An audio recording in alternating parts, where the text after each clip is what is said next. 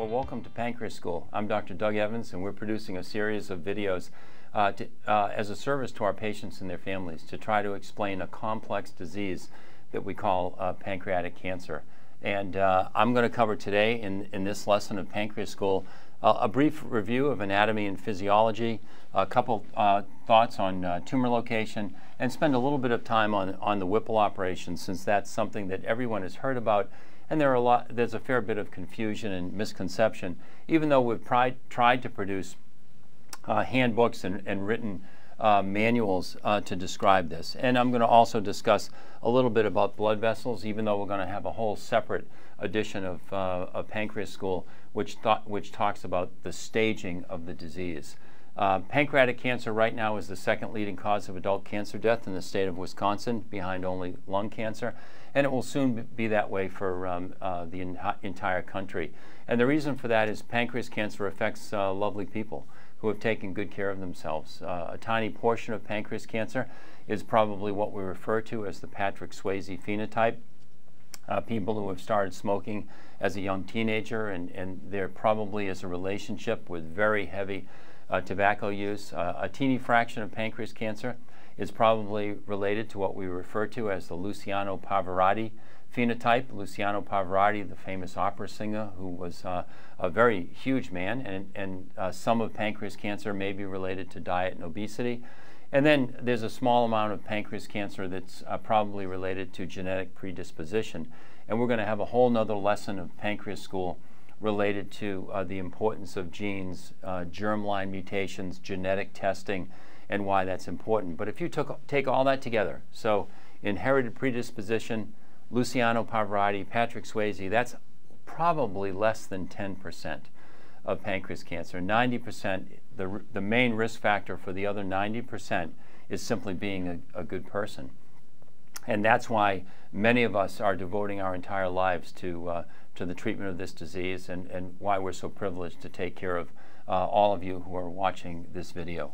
Well, let's get started with anatomy and physiology. So my mother probably would not approve of this lesson as a career teacher, but and I know my wife wouldn't as a career high school teacher, but I'll do my best. So this is the stomach, and the pancreas sits in behind here in a very tricky location, just like this. We're then going to put our bile duct in, gallbladder, and the bile duct comes down and goes into the pancreas, comes behind the first portion of the small intestine, which is called the duodenum, and it joins the pancreatic duct, and it ends in a fascinating structure called the ampulla of Vater. The bile duct, of course, comes from the liver. So this is the liver here. This is the gallbladder. And then you see the stomach. This is all pancreas here. And then you have a number of feet of small intestine, which then end up in your colon. So that when you eat a cheeseburger, for example, it goes into your stomach, is then passed into the first part of the small intestine called the duodenum. There are cells within the stomach and duodenum which secrete hormones, which tell the gallbladder to contract, which is storing bile. It also tells the pancreas to contract, and the pancreatic enzymes and the bile squirt into the intestine to merge with the food to aid in digestion. The pancreas has two main functions. It produces digestive enzymes, and it also produces hormones, the most common being insulin. And cancers of the pancreas typically involve the cancers that we're talking about today, pancreatic adenocarcinoma or pancreatic ductal adenocarcinoma. It's a cancer of the enzyme processing cells. So if I took this pancreatic duct here and I made it bigger, the cells that produce pancreas cancer are lining this duct. And one of them becomes abnormal, transforms into a cancer, and the disease then is initiated. Patients can also present with a cancer of the endocrine pancreas, the cells that make hormones. Probably one of the most famous people to have a pancreatic neuroendocrine tumor or an islet cell tumor was Stephen Jobs. And they can occur anywhere in the pancreas.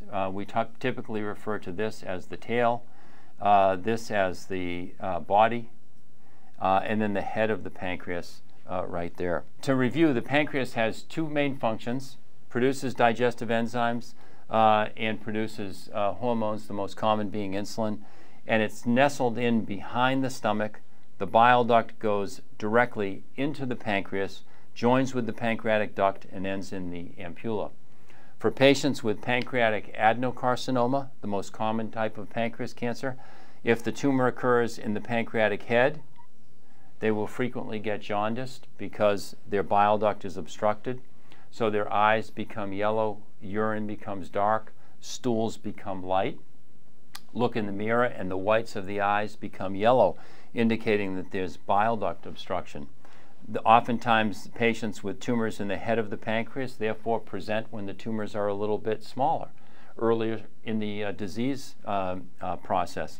Patients with tumors in the body and the tail of the pancreas, because they don't impinge on the bile duct, may actually present a little bit later. So it is true that more patients with tumors in the pancreatic head tend to be operable than patients with the body and tail. But in fact, we see patients and do successful surgeries that are actually proven to be curative for patients who have tumors in any location within the pancreas. The Whipple operation was initially described by Dr. Alan Whipple, who worked in New York City many years ago. And we do the operation much differently than he did it back then. But what is removed is the gallbladder and bile duct, and the entire duodenum, and then we divide the pancreas, and then one can either leave the entire stomach or divide the lower part of the stomach. Oftentimes we take the lower part of the stomach because this area has had both chemotherapy and radiation. We like to remove all of the radiated tissue and then connect everything back up that is non-radiated and healthy. So this is what is removed with a so-called Whipple operation. And if we did this operation and now everything is taken out, what we're left with is our pancreas, the bile duct, and the liver, and then the stomach.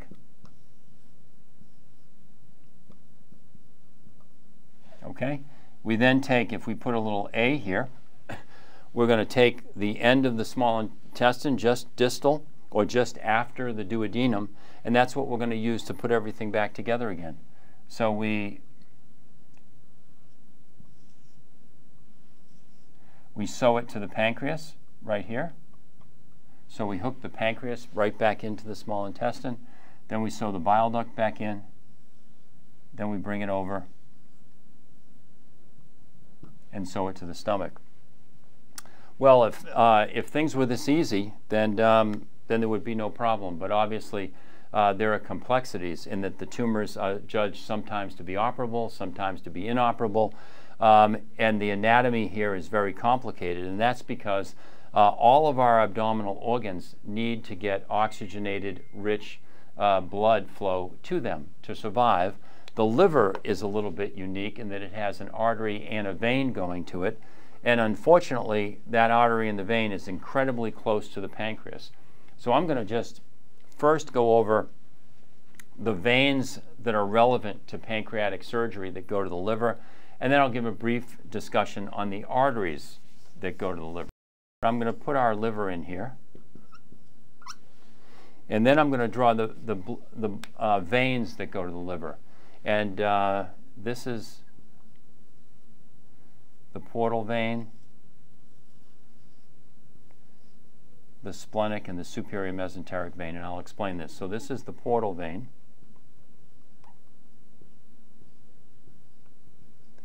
This is the splenic vein. And the spleen is over here. and this is the superior mesenteric vein. I'll just abbreviate that SMV. And all of the small intestines are down here. All of your small intestines, the first part of your large intestine. So if you were to eat a cheeseburger from Culver's this afternoon, a lot of the nutrients would be absorbed into the into the veins draining the small intestine. There's an artery going in as well as a vein. They would be then absorbed into what we call the mesenteric venous circulation, the superior mesenteric vein, and that blood containing all of the nutrients is then processed through the liver, and then the liver drains into the inferior vena cava and up to the heart. So the blood all of the nutrient-rich blood from the intestines gets processed through the liver. That's why you have a liver. And then it gets drained back into the heart, and then it's pumped throughout the body. So unfortunately, when the pancreas was put in here, the pancreas sits just like this, right on top of everything. So you can imagine if you had a pancreatic cancer that involved this aspect of the vein, that vein would either need to be taken out or repaired or replaced in some way, but this vein has to be intact in order for blood to successfully leave your small intestines. The liver needs both an artery and a vein going to it. Over the last number of decades, we have spent a great deal of time involved in figuring out how to replace and remove and put back together again this short segment of mesenteric venous anatomy. And I can't tell you the amount of time we've put into this, but I think we now have developed operative techniques allowing us to routinely, in a very safe way, replace any segment of this venous system as long as we have an adequate vein right here, adequate portal vein, and we have an adequate vein down here below the pancreas. So that's the venous anatomy. Well, unfortunately, the arterial anatomy is perhaps even more complicated than the venous anatomy going to the liver. Remember that all of the abdominal organs need to have oxygenated blood from the heart. And the heart gives off, if we put the heart up here, it gives off a main highway called the aorta, which goes down the left side of the spinal column and then goes down all the way down into the lower abdomen to then divide into two so that one goes to the right leg, one goes to the left leg. And if we put the diaphragm, many of you have heard of the diaphragm, we'll put the diaphragm in there that separates the chest from the abdomen. Well, down in the abdomen, the aorta gives off a couple blood vessels that supply all of the blood to the abdominal organs, which is so important. And the first one is the celiac artery, which gives off a branch to the spleen. It gives off a branch to the stomach. And then for this important conversation, it gives off a branch that's going to go to the liver. I didn't leave enough room for the liver in my diaphragm there, so I'll put the diaphragm back in another time, but you can see. So that's going to go to our liver. So we'll make believe that our diaphragm actually, let me move our diaphragm up. I think Frank Netter, who's a famous artist who's done a lot of medical illustrations, he's not threatened by me at all. So we'll put our diaphragm up there. The chest got kind of shrunken there, but this is then the common hepatic artery, and this goes to the liver. And then we have the superior mesenteric artery, which goes to all of the small intestines. So obviously, after any pancreas operation, there has to be some arterial flow to the stomach. The spleen, less important, but we'll just ignore the spleen for now. And there has to be an artery going to the liver. And of course, there has to be an artery going to the small intestine. Well, unfortunately, the pancreas sits right there. So you can see how the pancreas a pancreas tumor could involve the hepatic artery relatively easily. It could also extend, a tumor could extend to the origin of the superior mesenteric artery.